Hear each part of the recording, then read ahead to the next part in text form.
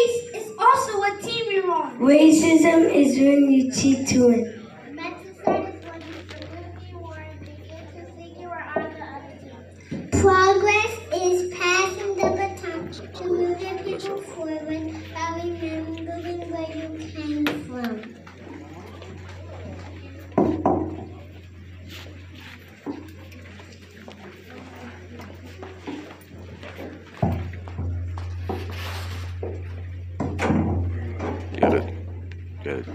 These the children of the Bell Cabelon School in Lauderdale, the newer Cabelon. The concept of a white people is a creation.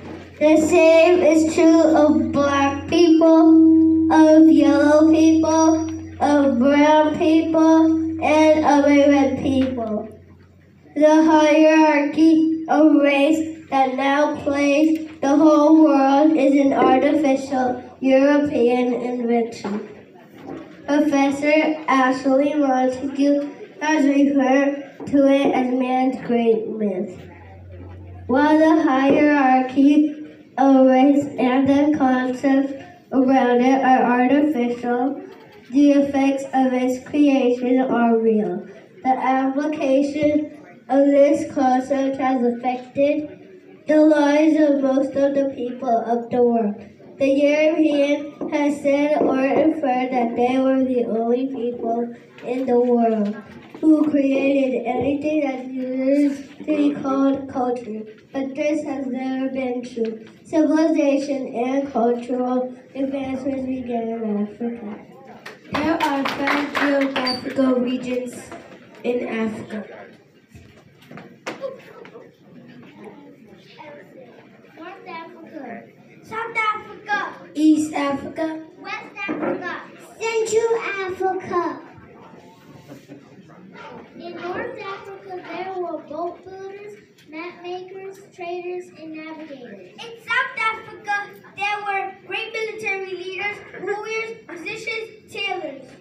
In East Africa, there were architects, scientists, engineers, and surgeons. In West Africa, there are astronomers, mathematicians, artists, and iron workers. In Central Africa, there were agriculturalists, herbalists, healers, and jewelers. Africans were winning. The continent of Africa had the greatest resources. People came to Kemet, Kush, Mali, and Ghana from around the world to learn and trade. Africans made boats and maps and sailed to areas of the world where Europeans would not venture to until over 100 years later. Africans across the continent built pyramids, libraries, temples, and structures that are still marveled at today. Africans came out of the historical starting blocks in the lead. They ventured east and west, trading information, culture, and resources with others. The nations, first the Muslims from the east, then the Europeans from the north, were more interested in taking than trading. They looked upon the wealth and skilled workers of Africa with envy and greed. Europeans were behind, so they decided to redefine the race.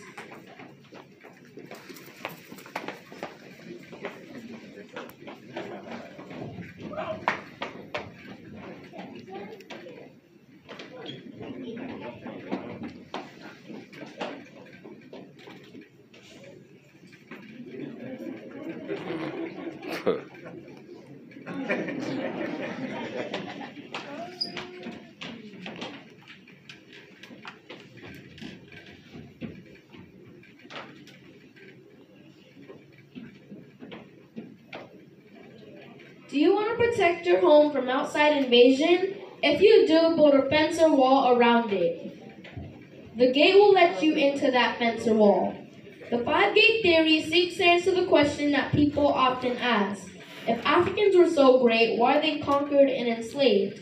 The answer, because they left those 5 gates open.